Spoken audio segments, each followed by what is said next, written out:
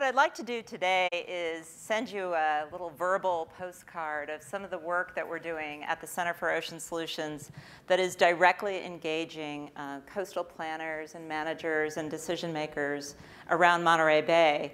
But first, I should probably explain what the Center for Ocean Solutions is. We are a unique collaboration that has been forged through a generous gift from the David and Lucille Packard Foundation. We were formed about 5 years ago, and we're a collaboration between Stanford's Woods Institute for the Environment and Hopkins Marine Station right here in Pacific Grove, the Monterey Bay Aquarium, and the Monterey Bay Aquarium Research Institute.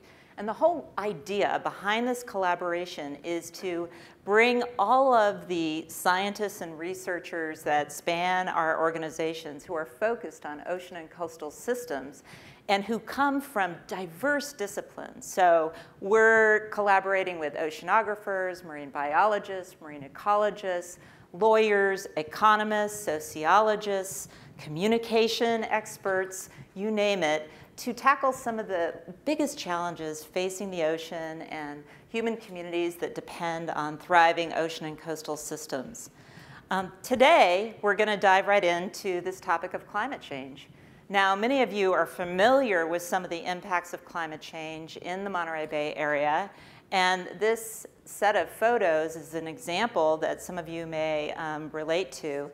On the left, you have a picture of the old officers' club at Stilwell Hall. And this was a place that officers from Fort Ord would go to, and often on their way out on a deployment would stop and have a great celebration and hang out with family. And this club was a real icon on the coast.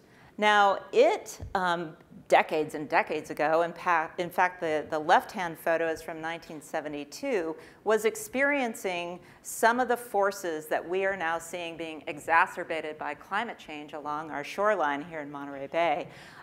Extreme conditions with storms and incredible coastal erosion, between 2 and 6 feet of erosion per year along this particular coastline. And so the Army Corps of Engineers saw fit to move in with the bulldozers and dump a bunch of debris on the shoreline. You see this huge revetment here. It's created out of rock and concrete in an attempt to try to protect this building that was so treasured. Well, the Army Corps of Engineers had to do this again and again and again and again. It was really a vicious cycle of trying to dump junk on the beach. Now, you probably notice a few things about this.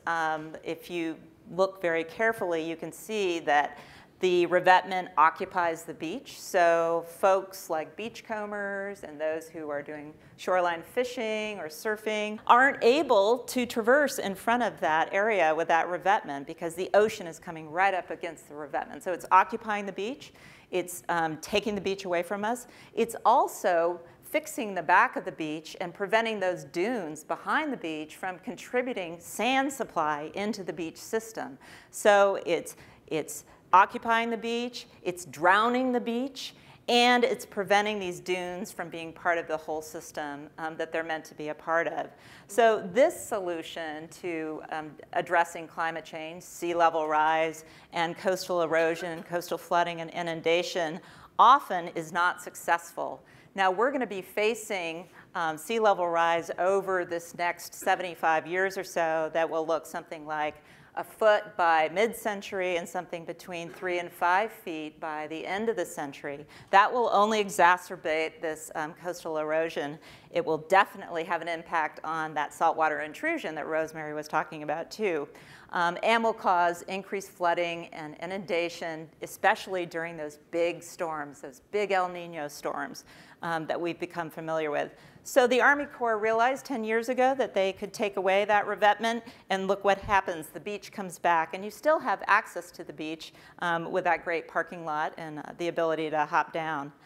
Now, a word or two about our methodology at the Center for Ocean Solutions, and I would be remiss as a researcher if I didn't tell you a bit about our methodology. We are what we call a knowledge to action organization, so we're really after actionable solutions, but in order to get to those solutions and get them implemented, you have to deeply understand the folks that you're working with, understand what their constraints and goals are, and work side by side with them and co-create. And we've been doing that not only with coastal planners and decision makers here in the Monterey Bay area, and specifically with Santa Cruz County, but also with our colleagues at the Natural Capital Project at Stanford University. So Gretchen Daly and Mary Ruckelshouse's outfit, their team of modelers and economists and coastal engineers have been right there alongside us. And they've been helping us work with these coastal planners from Santa Cruz County to better account for the role that coastal habitats are playing in this context of climate change. And what I mean by coastal habitats, I'm referring to dunes, beaches, wetlands, kelp forests, salt marshes, seagrass beds. These are all coastal habitats that can play a role in affording greater protection for human communities and infrastructure. In this case, the planners in Santa Cruz County were particularly interested in our helping them understand how they could better protect the pipes, the sewage system, the storm drain system that was part of their whole water management infrastructure. And what they asked us to do is take a look at what kind of role were the existing coastal habitats playing in terms of reducing vulnerability of this whole system. And then if we chose targeted areas like the San Lorenzo River Lagoon area and the Aptos Lagoon area, and tried different options of adding restoration of coastal wetlands, how much more coastal protection could we get? And we were able to demonstrate, as you can see with this histogram, that we could reduce coastal vulnerability or increase coastal protection by targeted restoration of coastal wetlands by 10%. Now, you may think that that 10% may be a drop in the bucket, but for towns like Capitola, and Santa Cruz, where the amount and the value of the infrastructure at stake and the communities and the disadvantaged households that are less resilient to these acute events, it really can mean a lot. And so much so that other counties in California have asked us to work with them to do the same kind of work. They have particular geographies in Sonoma, Marin, and we're back with Santa Cruz and Monterey County that they want to explore because they realize that they can get co-benefits out of this restored wetland endeavor. Coho salmon, for example, and many of our commercial fisheries depend on these coastal wetlands. So they're not only giving back to the human community, but they're also giving back to our coastal and ocean community.